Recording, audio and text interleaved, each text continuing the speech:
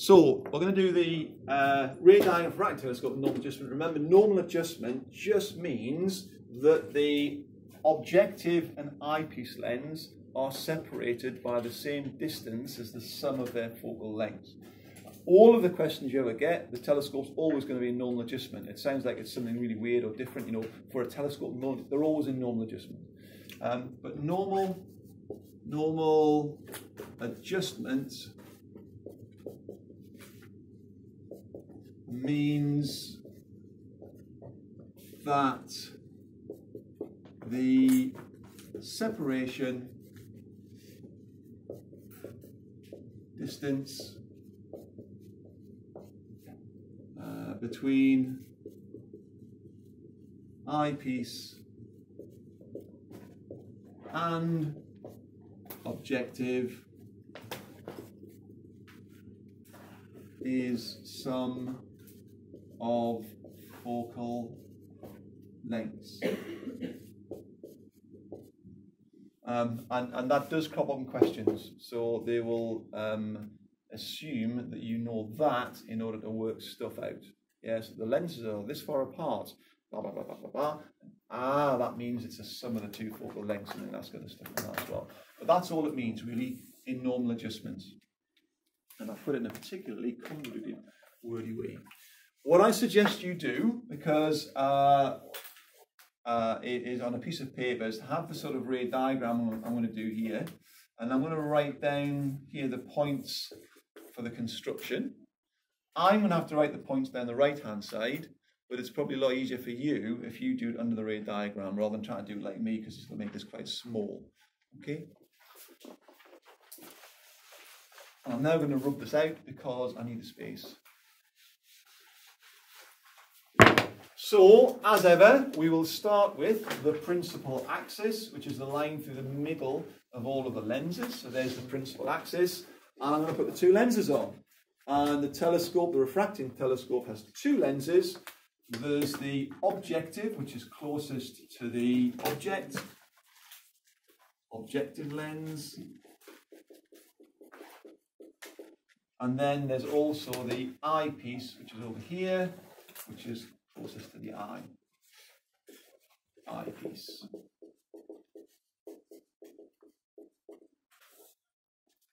Objective eyepiece. Okay. Now then, because they're in normal adjustment and the two focal lengths added together equal these two, that means the focal point of this lens is coincident at the same place as the focal length of this one. And I need to mark it on here somewhere. It doesn't matter really where it goes exactly, except that it has to be closer to the eyepiece lens. Remember, this has got a very short focal length, a very long focal length. So I'm randomly just going to put my focal points of the two lenses there. It just has to be closer to this one and further away from that one. But other than that, it doesn't matter. So what you've got really is the focal length of this lens. That'll be the focal length of the objective. And then, don't draw this, I'm going to rub it out in a second. That's the focal length of the eyepiece. So that the distance apart of the two lenses is the sum of the two focal lengths. And it means that the focal point of that lens is at the same place as the focal point of that lens. It's coincident. Okay? I'm happy with that. So I'm just going to rub that off, because we'll do some calculations again with a diagram like this, but without all the rays on and stuff. So the first thing would be focal point of lenses closer to eyepiece.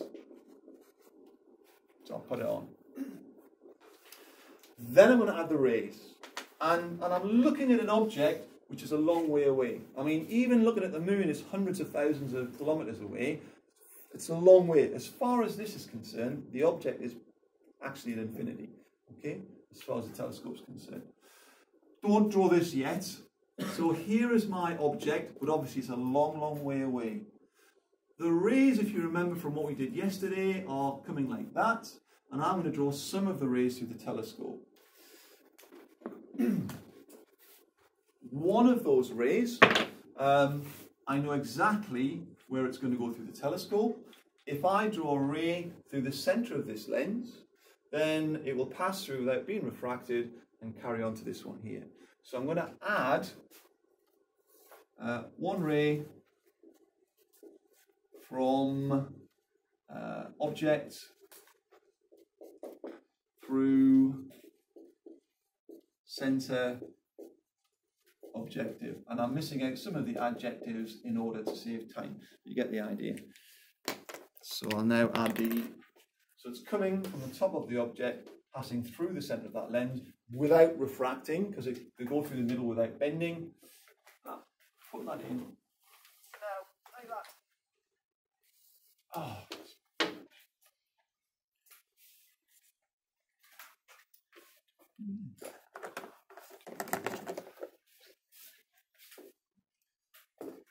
Okay, and I shall put a little number 2 next to that one. Now then, the normal thing you have to do with these ray diagrams is they want 3 rays. So you have to show the path of 3 rays through the telescope. And I've got one, I know where that goes. I'm going to have to add in the other 2 rays from the top of the object. This is where it gets a little bit weird. As I move this object further and further and further away and look at what the rays are doing when they arrive at the telescope, because it's so far away, the rays are going to appear to arrive at this objective lens parallel to each other. It's exactly the same rationale that we used for the diffraction grating, and we had, you know, ray off to the first maximum there, first order maximum, and they're all parallel, and yet they're going to meet at a point on the screen and produce a dot. How can that happen? Well, this distance here is so much bigger than this distance here. I think on the scale of that and that, this is like 1 kilometer away or something crazy.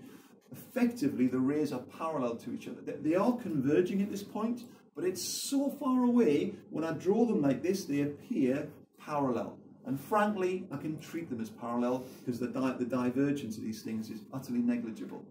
So, similarly, the rays coming from the object, which might be 300,000 kilometers away, when I draw the rays arriving at the lens here, effectively they're parallel. So I'm adding 2 more rays parallel to that first one, but they're all coming from the same point on the object.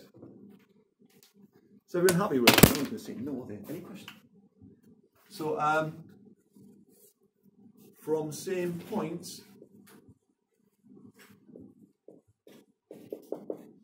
on object.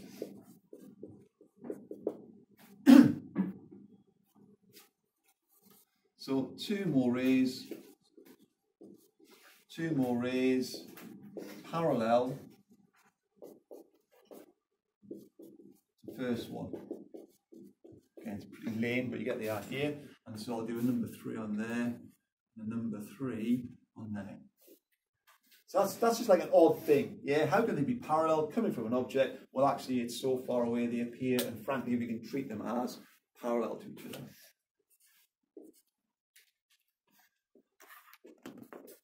Now then, I need to know where these rays are going to go through here. Now, where those rays are going to converge is at the top, let's say the top of the image. If this is from the top of the object, they will meet at the top of the image. Where's that going to be? Well,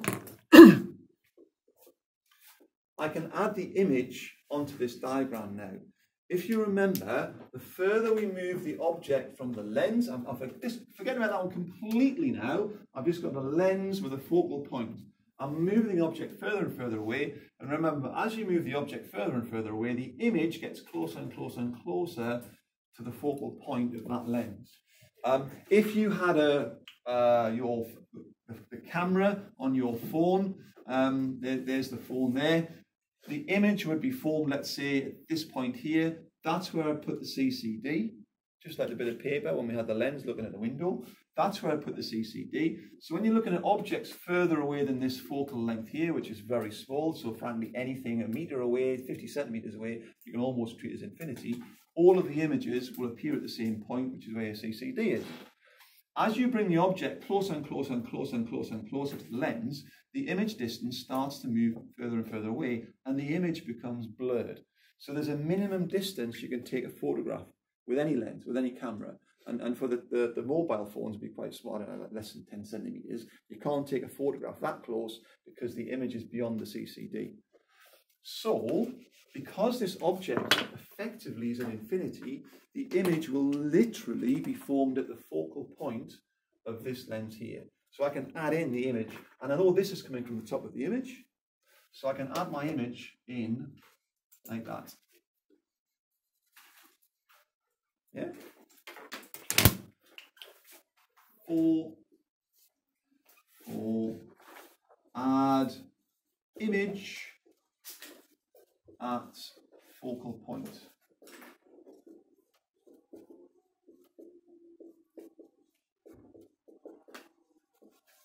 The first ray. Okay, so because the object's a long, long way away, the image is going to be formed at the focal point. All of these rays came from the top of the object, let's say, so that's going to go through the top of the image there. These other two rays, because they've come from the same point, have to go through the same point in the image.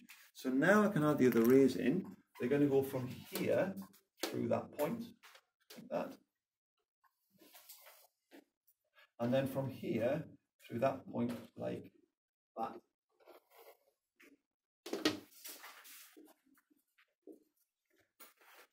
Okay. So 5, 5, continue, 2 rays from, so can you continue 2 rays from objective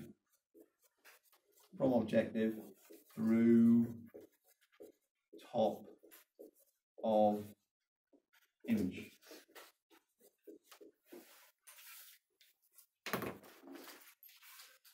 That's everything really from this lens here. So in a telescope, I could take the eyepiece away, I could get a bit of paper, and I could put it at this point here and see the image of the thing I was looking at. Admittedly, it would be baby small. Okay, so I probably wouldn't see much at all because it would be tiny. Just like you, when you're looking through the lens at the room, you could see it, but it was all really quite small. Yeah. What I want is to make this bigger. So now we're going to get the eyepiece lens. And interestingly, just for a minute, you know, if we had a lens like this, and I put an object, a real object there, and said, well, you know, what would the light do from this point here? The light would be traveling in all directions. We only normally do 2 rays. I'll do one through the middle, which isn't refracted, and I'll do one there through the focal point. I've got to dive in. See, like that. And then they would be formed with a virtual image back here. Okay, and then that will give me a magnified virtual image of this object. I could have done all the other rays from there, but that means they'll come out. Nuffed it up. But they'll all come from this same point here, effectively. And that would be back like that. Like that. And a ray there would hit that. It would do that. So all the rays, we should project them back here. Now then, what we've got here is an image from this lens, but the light is coming from it, the light rays are coming from it in exactly the same way as if I'd placed a real object here and had light rays coming from that point, just like this here. Yeah, so I could rub that light ray out, I could rub that light ray out, and what I've got really are light rays appearing to come from a real object. So if you like, the image produced by this lens is the object of that lens. So this lens is going to treat that in exactly the same way as if I placed an object at that point. Okay, and so what that will do then, it'll behave like a magnifying glass. So you know, you had the paper and you brought it closer to the lens, and oh, it's got bigger. So I can magnify this image now. The way we construct the rays, ordinarily I have a ray going through the center of the lens because it isn't refracted. But clearly there isn't a ray there. So I have to add a construction line to see where the light rays would go. These will be parallel to the construction line because it's at the focal point. So this is construction line. So it's the path a ray would have taken if I'd placed a real object there through the centre of the lens. Where are we? 6. Get rid of this guff.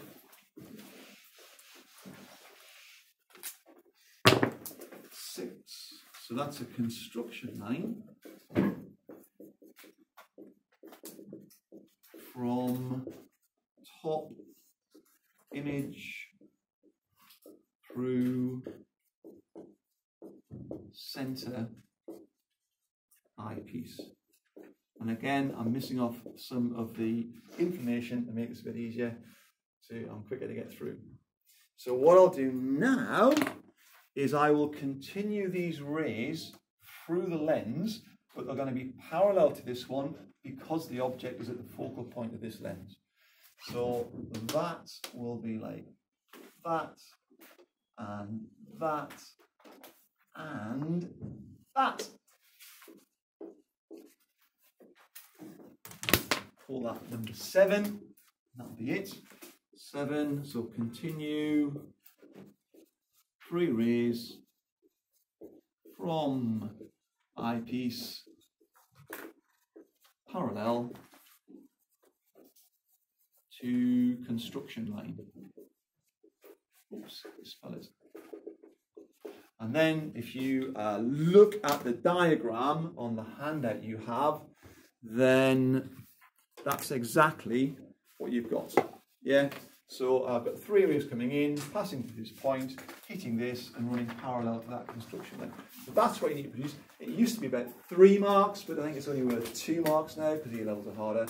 But that's what you need to do, okay? Any questions? Yeah. That image is from where the objective lens